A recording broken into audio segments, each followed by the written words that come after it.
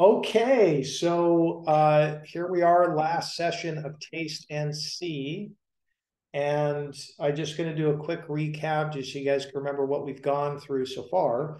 Again, we talked about vision, right? The importance of having a clear vision and why that matters to have a final destination that you're trying to aim for, because everything else kind of trickles down below that, and that's how you make ultimate decisions. We talked about mission and what mission is, and really this is a strategic level thing when you think about mission in terms of the way we define it and having very specific objectives and specific things tactically that you're trying to do to get to the mission, right? Because that is the how, right? The vision is the what. Okay, so I know we talked about, how do you guys interview a business person? Went through a strategy assignment. We went through core convictions. If you guys remember that, that's a huge part of what we do. In fact, I went through a core conviction today with our guys here this morning in the sales team, really discussing this notion of 70% and then go, and why that's so important for us. How do you guys share some of your convictions, interview some friends that you guys did? I think you learned some fun things with that. We talked about why. Should we have a why? And that's really important to give you fuel. If you don't have a why of what you're doing, then you're going to get very confused and disillusioned if you don't know, why is it that I'm doing this? What continues to get me up every morning and driving me to that ultimate vision and mission, so that I can have success? Went through Simon Sinek, and what that really means, DNA of a company who thrives at Integrity Capital, celebrating teammates. I had you guys go through and do celebrations for some of your friends and saying thank you. That is a big, big part of life. It's something that we do here on a consistent basis of being thankful and sending cards and just letting each other know why we appreciate them and that we do appreciate them. And I think Mackie will attest that it's nice to be appreciated when you work somewhere. And then celebrating teammates, verbally doing that. Innovation, you guys went through, did that awesome assignment, which was so fun to see you go through that. I gave you guys some feedback on that, some things you did amazing, and some things I'd like you guys to work on in the future as you do presentations. So those are just some feedback things that you guys can take or toss, but hopefully some things that will give you a little edge as you go forward as well. And just going through the industry overview, understanding how big the industry is. It's a big, big industry, trillions of dollars. So you'll never go without doing business. There's plenty to go around in a $1 trillion plus industry as well. Did some research projects, talked about commercial banks, what they really are, how they function. We talked about life insurance companies the last time we chatted. And obviously there's some trickiness to that. And then today we're going to talk about CMBS. Okay. We're going to talk about CMBS, which is a tricky thing. We're going to talk about hard money lenders, and we're going to talk about bridge lenders, and then some third-party reports as well, and then what somebody's role is there. So CMBS, it's commercial mortgage-backed securities. Okay. This was an industry that kind of popped up back in the 80s, 90s, when some highfalutin guys started to figure out, oh my gosh, we could take all of these instruments and securitize them and put them in these. So when you think about a commercial mortgage-backed security, I want you to think about different parties. Okay, you've got you've got the borrower, right? And then the borrower is going to come to who would be sort of that underwriter, or the one who's what I would call table funding the deal. And I'll talk to you about what table funding means here in a minute. So you have this group like a Merrill Lynch, or Bear Stearns when they were sort of around, UBS, so these are larger financial institutions who have the balance sheets to be able to pull this off. And what they are is this ginormous, what I call pass-through table funding institution. So what that means is they will take this loan. So if somebody comes in and says, I want to do a $50 million loan, they will go ahead and underwrite everything, prepare it. And the reason they're a pass-through is because there's these other people behind the scenes, which are called B-piece buyers, as well as kind of tranche buyers, that they'll like life insurance companies, pension funds, these big institutions that like to buy these instruments. So think about the life companies we talked about before. The life companies are just these big money managers. So like, well, we want to buy corporate bonds, or we might do some commercial mortgages. We might invest in stocks. But then they look and say, well, we could also buy CMBS paper. Okay.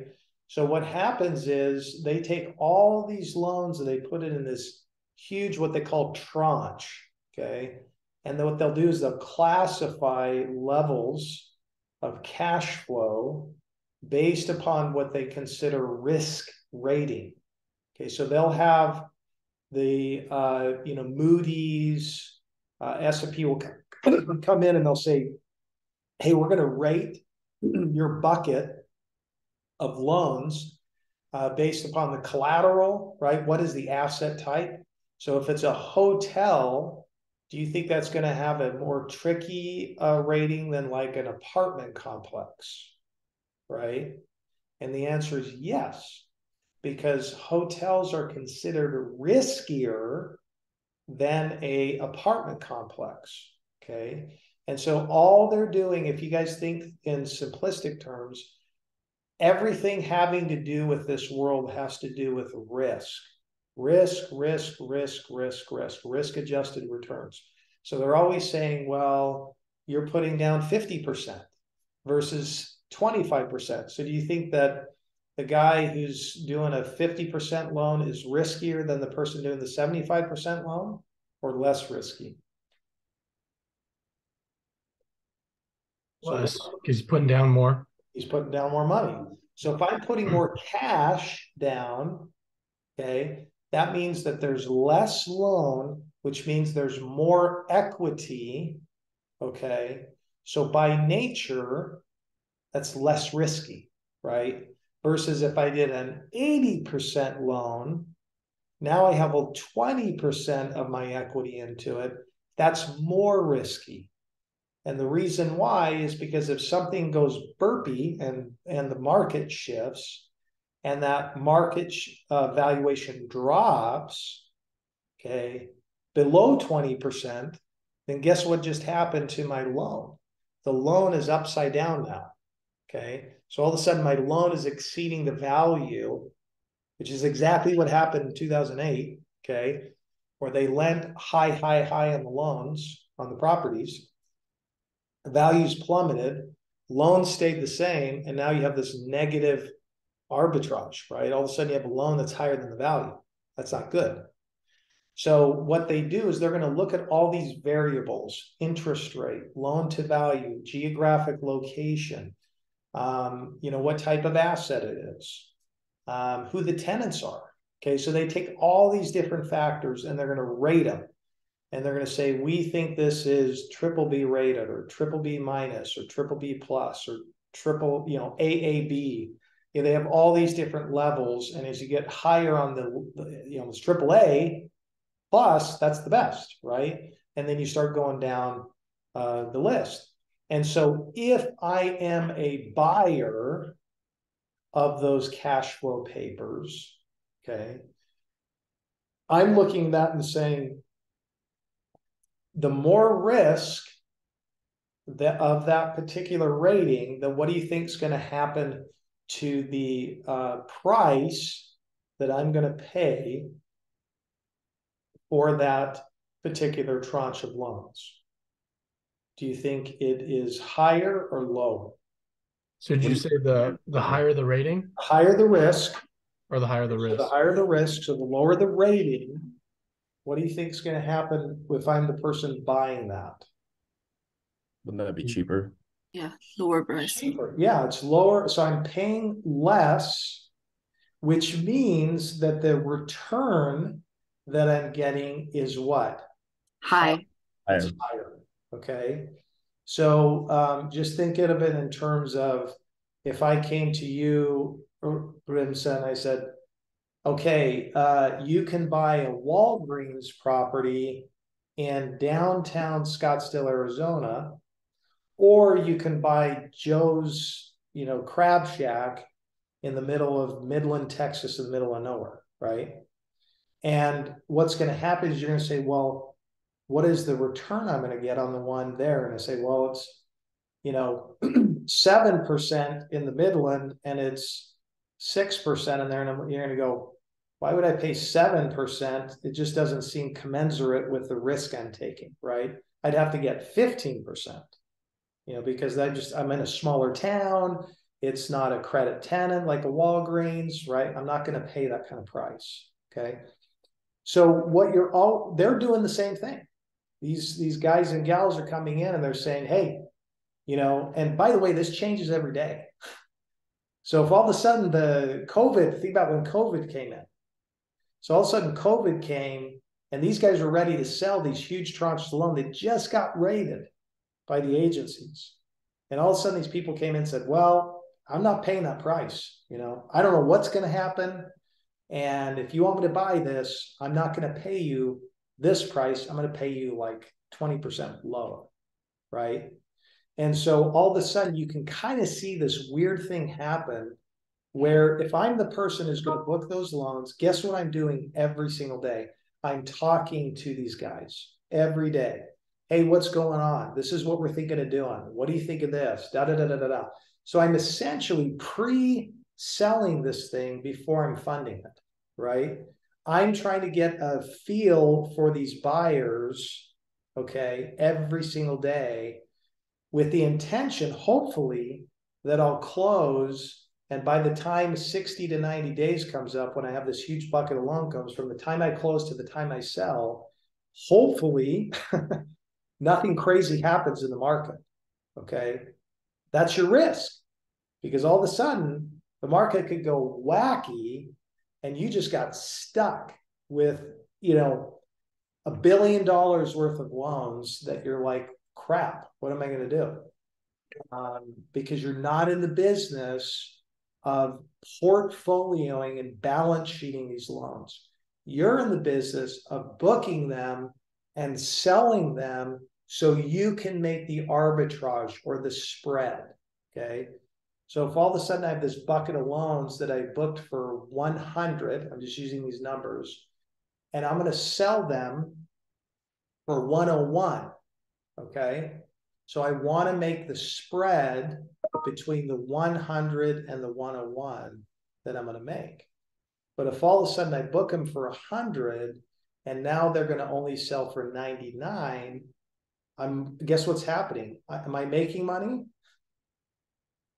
No, I'm losing money. Okay. And so I'm like, oh crap. Like I just booked $500 million worth of loans and I can't afford to sell it. So guess what they do? They hold on to them. Okay. And they're going to have to make the money on the coupons, which is fine, but they're stuck with this money because guess what? They borrow money to go book those loans. Do you see how that works? So they borrow money from a bank that they use to fund these loans. Okay. So they're not really in the business of having that all cash. Okay. So are you guys tracking with me so far? Have I confused the living daylights out of you guys? I am confused. Okay. All right. Good. Not good, but I'll tell me which portion is confusing. Okay, the portion for me. Okay, the confusion with. So I'll just go through the process that I understood. Okay, yeah, sure. so what happens is There are like life insurance companies and all of these who are actually looking for loans, right? So they need money. So they come to someone like, for example, like UBS and all, like Merrill Lynch and all of them, and ask for the funding. So they give them the loan and create a kind of ETF for all of these people that is loan based, kind of based on the ratings they have gotten. And then after that, they sell these loans to the other party, to the people who is the one they are selling this loan to. Life companies. But I thought life companies were the one that were taking the So this is where it's a little tricky. Okay. yeah. Life insurance companies in of themselves can go and lend money to borrowers. Okay. And they do, kind of like we talked about before. But remember, life insurance companies are in the business of investing money. Okay. So they could go do their own commercial mortgages, or they could buy these security instruments, because that's what they are. They're not a loan. I mean, they are a loan, but they're buying it as a security. So they're just getting a coupon every month from these things based on a yield that someone else has securitized and sold off as securities, just like if you went and bought a bond, okay? Okay. So, or a corporate bond. It's the same type of thing. It's just packaged the same, but it's a different instrument, meaning that corporate bonds are against a company. These are against commercial real estate, just like securities against residential homes, right? When you go get a home loan, you're going to do it probably through a big bank. And then guess what they're going to do? They're going to sell it. And you're going to have this, you're going to go, wait a minute, I just did a loan with Wells Fargo. Why do I have a statement from this company I've never heard of before? And the reason why is because they put it in a huge pool and they sell it. And then this company you've never heard of bought them. And then you're paying them because they own the loan. Okay. So the life insurance company or pension funds or ginormous mutual funds just look at these as another way to invest their money. Okay. So again, you have borrower over here who's going to borrow the money. UBS, they're the middleman. Just think of the middleman. Okay. And then you have life company / pension / mutual fund, right? And all they're doing is they're behind the scenes investors, and depending upon their risk level, that's why they call them there's B piece buyers who will take the highest risk of the tranche. And they'll say, well, we'll buy the highest portion of this pool, but we want to get like 15% on our money. Okay. Where a life company might say, no, I will only buy like, AAA stuff. And we don't mind getting, 5% or whatever it is. Right. But we just don't want the risk because we can't afford it. Okay. So you have these different layers of buyers behind the scenes that are investors just looking to make a yield. And just like we're seeing right now, the market's wonky because the treasuries right now, prime rate went up to 7.5. It was all the way down to like 2. And now it's 7.5. And so all these rates have gone high. And if I'm a life company, I'm like, well, I just talked to my financial planner today. He's like, you can go make 4%, just putting it in the money market. It's like, it's crazy. And so now these guys can say, well, gosh, I can go make 6 or 7%. And so why would I go ahead and lend money out? So you're in this kind of weird state now where people are just they have lots of options to make better yield, and they're waiting. Okay. So the CMBS market right now is completely out of whack. Okay. Because it doesn't do well when the market is all in turmoil. COVID happened, went out of whack. 9/11 happened, went out of whack. I mean, anytime there's turmoil, CMBS just it's not good because the buyers are like, well, I'm not going to pay that price. Okay. We personally don't like CMBS for that exact reason, because you could go all the way down the road, get to the end, and all of a sudden the market shifts, and they'll either come back and say, oh, sorry, we're not doing your loan, or, oh, hey, sorry, that rate we gave you just went up like 200 basis points. You're like, what? You're crazy. And I've had those conversations. It's not fun. And so we just opted to be like, we're not going to play in that space anymore. Okay. And I've done a ton of it. So does that help a little bit more? I want to make sure you're understanding it, because I don't want to just scooch on if you don't. Yeah, I understand a little bit more, for sure. Good. How about the rest of you guys? Is this, because again, I appreciate the honesty, Rimsa. I want you guys to get it. Not perfectly, but I want you to understand the general concept, because it's helpful. Because who knows, maybe one day I talk to you guys and you're working at a CMBS company, you know, and we go, that's cool. I like that, you know. But, you know, so any other questions or comments?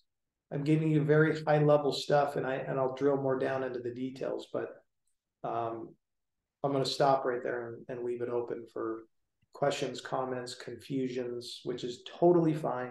As I mentioned before, none of this bothers me. And I had a quick question. So I understand the general concept, but when when the original lender, so like a Merrill Lynch, creates the tranches or the securities, how do they make money off of the life insurance companies when they buy the securities? Or do they just receive it? It's a great question. It's all based upon the arbitrage. Okay, so when I started in this business, I bought and sold loans from banks. Okay, that's how I got in the industry. I was buying and selling loans for maybe an AMRO. And then, so what I would do, I'll give you an example. So I would come into the bank and I would say, let's say they had $100 million, okay, that they wanted to sell. And the reason they wanted to sell is because they need liquidity, okay? It's not like they were distressed, but they were like, we need cash. So they were like, so we can do more loans. So we would come in and I'd say, okay, I will pay you par, or I will pay you exactly what it is that you have. So 100 million you have, I'll pay you 100 million. Okay. So I would buy that $100 million. And what I would do before I bought it is I would go to the bank over in Beverly Hills and I'd say to him or her, hey, you need loans really bad and you got a ton of cash. So I will sell these to you, not for 100 million, but I'll sell it to you for 110 million or 105 million, whatever it was that I felt like I could get. Okay. So then I would turn around, pre-sold it, and then close simultaneously, having bought it for 100 and sold it to them for 105 and made the, 5 million or whatever it is, 10 million bucks. Okay. So it's no different where the CMBS is booking all these loans at par with a certain rate, okay, certain coupon or a spread. So they're going to say, hey, we're charging 350 over the 10-year swap. Okay. And so what they would do is they knew by pricing it that specific way that if they sold it so if they booked it at 300 over the 10-year swap, then they could go ahead and sell it, for a certain amount that was, higher, so that person, or I would say lower, so that person could make a yield or a spread. Okay, so they were going to be here, they would sell it for this, and then they would make the spread between those specific yields. Does that make sense? Absolutely. Thank you. Yeah. So great question. Because they're in the business. These aren't nonprofits. they're wanting to make money, and they do make a lot of money. So that's why it's very risky. but they can make a ton of money. And they have. I mean, it's a very lucrative business, unless you just get caught with your pants down and just the market goes crazy and it's like, oh my gosh, now we're in big trouble. Okay. That's what happened with Bear Stearns. They just started lending high levels, and they got all of a sudden way up on the stack, and it just was crazy. People were lending money. That's why it got out of control. People were just securitizing these loans, not realizing that they were lending money to people who had no right to be borrowing money at all. And so it just became a big problem. And the rating agencies were not doing a good job. And so it just became a mess. So good question. What other questions? Any other questions, comments about it? I wanted to ask / comment, when I was like watching it, it reminded me a lot of The Big Short, the movie. Yeah, The Big Short. Yeah.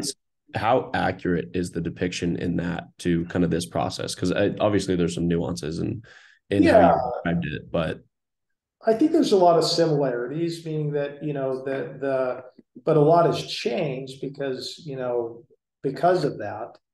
The regulatory elements of it have gone up dramatically. So the foolishness can't really happen anymore. The reason why that became such a problem was because it was newer, right? And that just always opens up a lot of potentials for fraud. But you just didn't really have a lot of regulatory agencies because they didn't know what to regulate. It was just a new thing.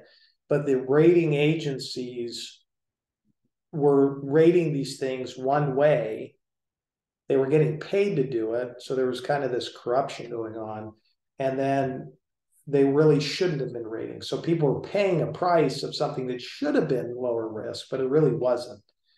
And so now the ratings have changed dramatically. And it's very scrutinized. And so it's very rare if that can happen at all. Plus people were lending money on stuff that was so stupid. I mean, I saw it. I mean, they would come in and say, oh, you got 3,000 units in New York, and your leases are this.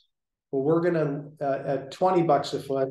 Well, we're going to lend to you as if the leases were $40 a foot, because that's what we think you're going to get in the future. You're going to be able to lease these things up and clean them up. And so they were lending based upon future income. Okay. And so they were underwriting as if it would already happen. And it hasn't. They were going to have to achieve those rents, and because they had vacancy or they thought the rents were low or whatever.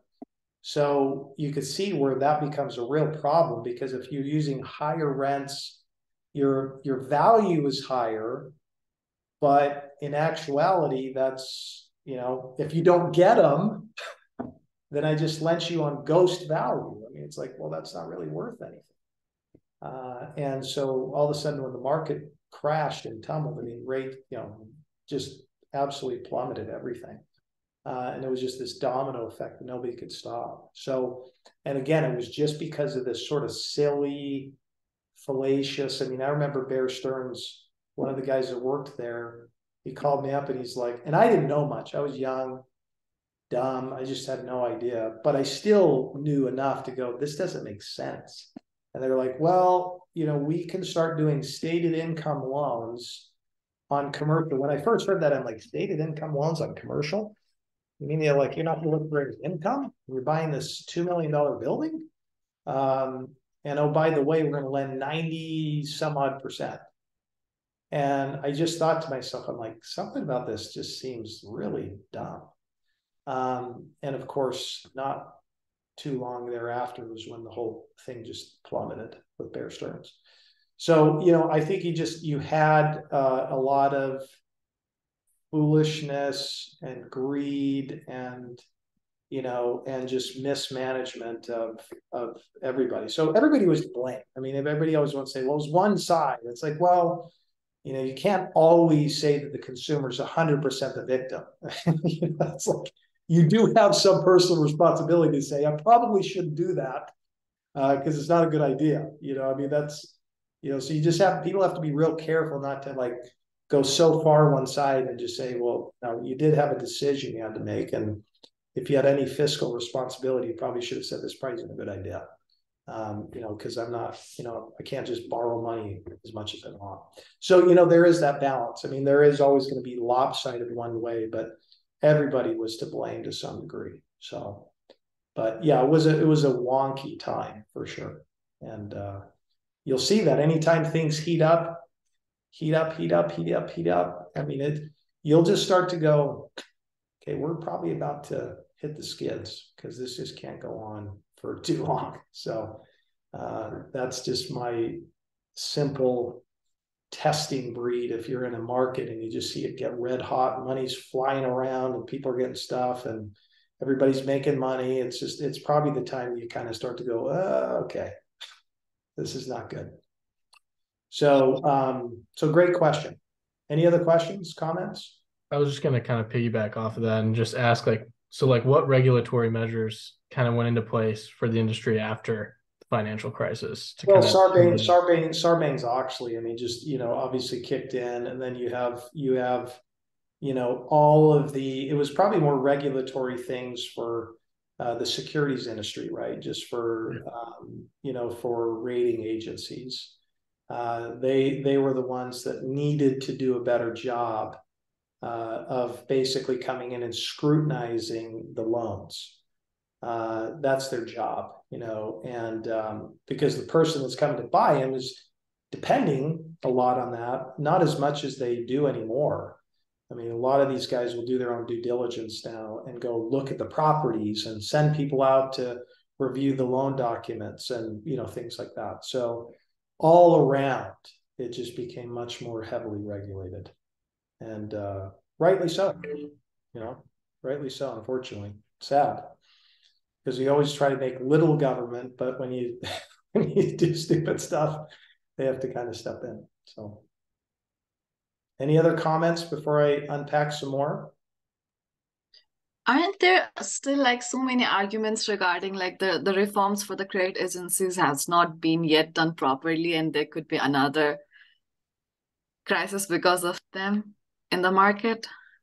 Because of who again? Sorry, I didn't. The credit rating agencies, because they still do it for the money and because of Yeah. the coming in. Yeah, you could definitely make the argument. I think but I would say that and this is just from my vantage point, just because I'm in it day after day.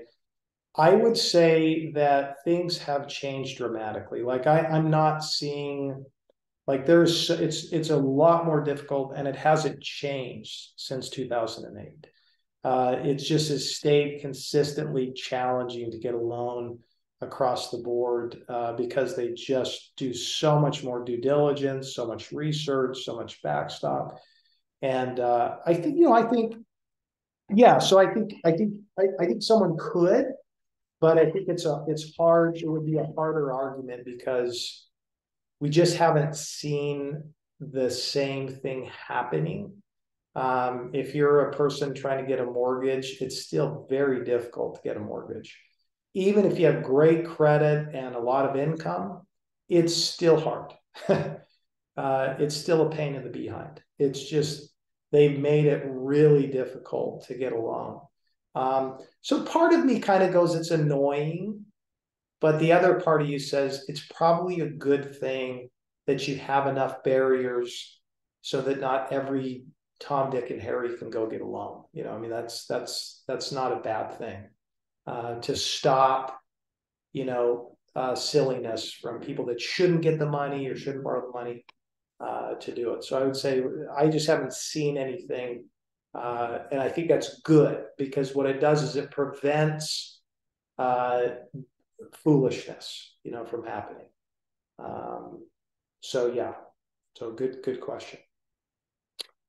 Any other comments or questions? You guys are engaged. I love it. It's good. It's a good topic.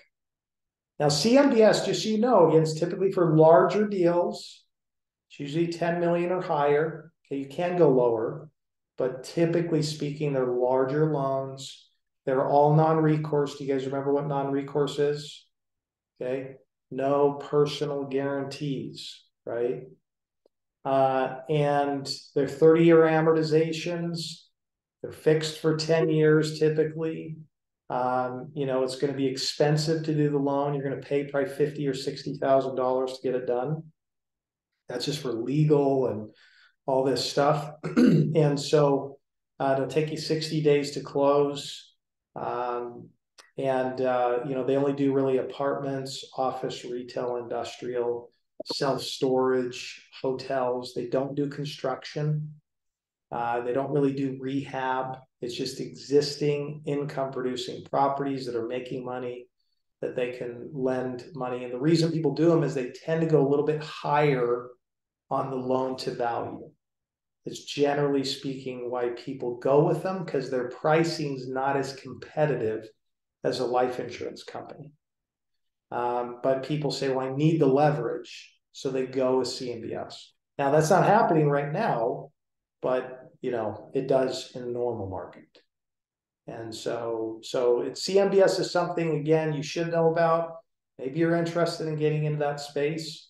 I would say it's definitely a fascinating space, but keep your resume nice and shuffled off. So, because you can have a job one day and the next it's gone. So it's very volatile. Let's just talk about hard money loans pretty quick. Somebody want to take a shot at what a hard money loan is? Just what do I mean when I'm talking about a hard money loan?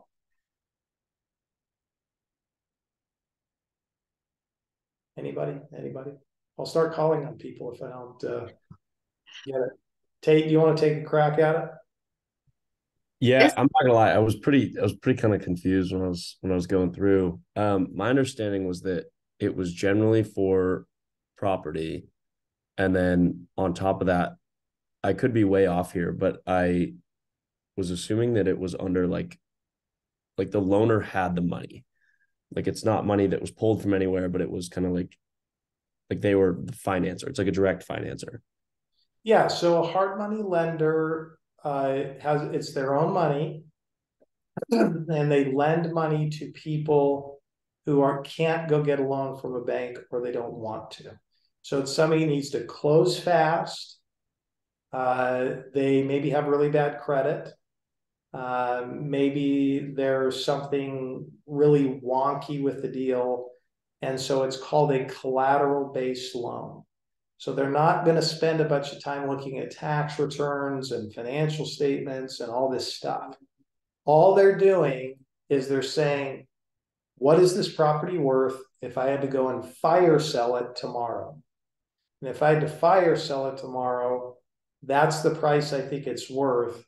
And I will lend you like 65% against that. Okay. Because they're just saying, I don't care about your background, Tate. Maybe I might want a credit report or something, make sure you haven't had fraud, but I'm just trying to lend against the asset. And if you pay me back, great. But if you don't, I don't mind owning it. So that's kind of how hard money works. It's a lucrative business. People can do well in it. I've personally lent money on hard money before. I always said the worst case is the best. We didn't ever want to own the property, but I said, if we had to take it back, that's fine by me. I'm not going to lose sleep over it. And so they're higher interest rates. Someone's going to pay 10, 11, 15%, and probably 3 or 4 points. So it's not cheap, but people do them. And it's all, people say, why would anybody do that? That's crazy. And the answer is because everything is relative. If I need to buy this property and I'm going to make a lot of money, and I pay X and I'll make this, who cares, right? Like it's like all a math game. And so people do that all the time. Plus, some people do it just because they don't want the brain damage of going and getting a loan from a bank. So they just say, I'll just close fast, go get this, do it real quick, and then I'll refinance when I have more time. Okay. So that's what a hard money lender is. Does that make sense? Yes, I have a question though. For like you said, like because in this hard money, we are giving against the value of the property, right? And normally they lend out around 65% of it. If tomorrow the person is not able to pay back or anything, then basically the lender takes over the property at that case, right? So basically we take over the whole valuation, right? For just giving out 65%. It's not like we are covering up. We are only Yeah. recovering, we are taking over the whole value. Yeah, great question. So let's say someone's purchasing something for $1 million. Yeah. And let's say that the appraisal comes in at $1.5 million. It doesn't matter because they're going to say, well, I'm giving you the purchase price. This is what you need to think about an appraisal. Purchase price, value, whichever's less. Okay. So if the appraisal, if it was $1 million and it came in appraised at 900,000, they would take the 900,000. So it's always the lesser of the two: value, purchase price, whichever's less. So now if I own it already and I'm going to refinance it, then I'm going to take whatever that I think that property is worth. Okay. Now, some hard money lenders will do valuations, some will not. They'll do their own and they just kind of say, I think it's worth this. I pulled comps, I'm fine. Some people get a third-party official appraisal, but generally speaking, they're going to go off of whatever they think the lower value is. Does that make sense? So good, really good question. Not a whole lot there. We don't do a ton of them, but they're out there, and there's pros and cons. It's just trickier because if someone's getting a hard money loan, I'm always like, what's wrong? What do I need to know that I should know? So we just are real careful about it. I'm going to tell you about bridge loans. Okay. So bridge loans are a little bit more relevant. There's a ton of them. They lend money against investment properties, so apartment, office, retail, industrial, storage, etc. And they do it to people who are buying the asset with the intention of renovating, fixing it up, cleaning it up, leasing it up, and then lifting the value. Okay, because they basically either it was vacant, maybe they bought a half vacant apartment complex that's run down and beat up, or they bought a office building that's half vacant, or maybe they bought an apartment complex that's fully occupied, but the rents are like $500 each below market.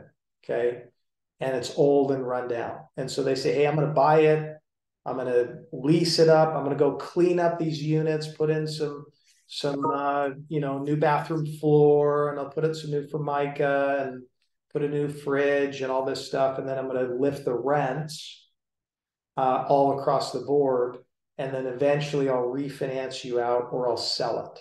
Okay, and so the bridge lender says, I will lend you, you give me your whole budget, so the purchase price plus everything it's going to cost you to renovate this property.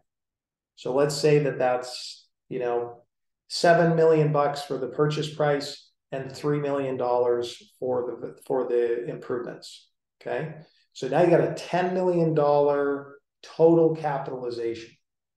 And what they'll do is they'll say, we're going to lend you 65 to 70% of that total bucket of money. Okay, and the way they do that is they're going to look at, because you're going to do projections. So you have to project this out and say, well, we think it's going to lease up for this, and then the expenses are going to be this, and da da da da.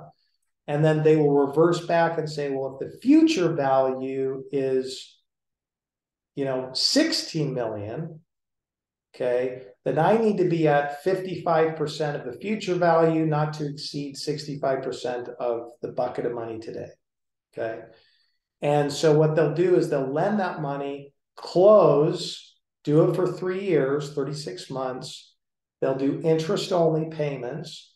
They'll build it into your budgets. You're not making payments every month.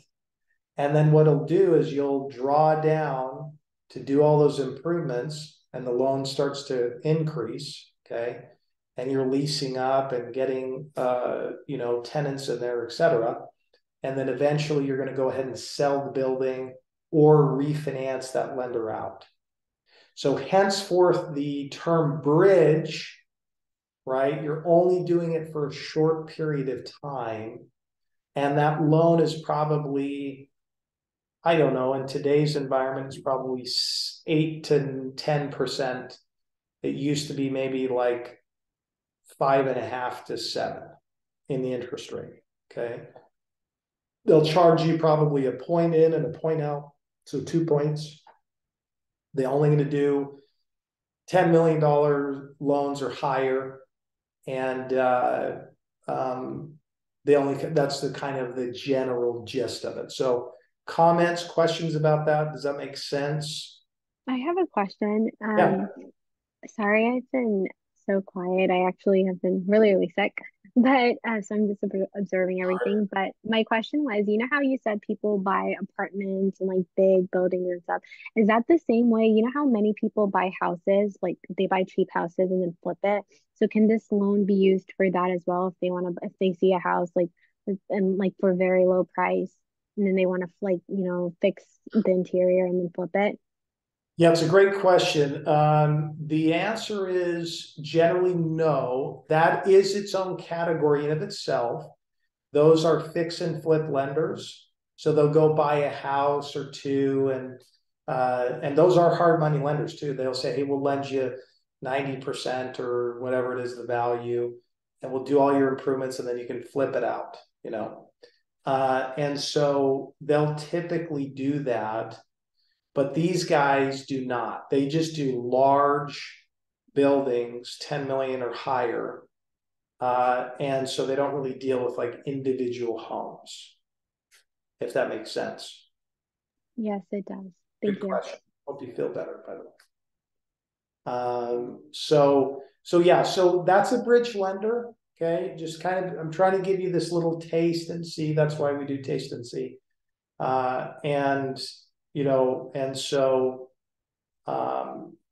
So it's good to know that. And the final thing is third-party reports. Third-party reports are designed to, it's an appraisal, a survey, it's a phase 1 environmental report. Okay, ALTA survey. So all these reports are third-party, done by third parties to give evaluation, to tell you if the property condition's in good shape, to tell you if there's any environmental issues. So when someone buys a property, they have to get all these reports to make sure that the property is sound condition, not ready to fall down. You're not buying a cesspool with stuff in there that all of a sudden has, leaking storage tanks underground that you're like, oh, oops, and so that's why you pay for these reports, to assure that you are in good shape and you're not buying something that's going to, just be a nightmare, because you could buy a property and not get a phase 1 report, and all of a sudden, you're stuck with something that you're going to have to spend, $500,000 cleaning up the property because there's a bunch of leaking storage tanks under there, and that's a big problem. So people have to pay for these reports to assure that they're not getting themselves in over their head. Okay. So not a whole lot to know there. It's just, it's generally speaking pretty nominal. It's like getting an appraisal and things of that magnitude. But, that's really what third-party reports are. Okay. So basically,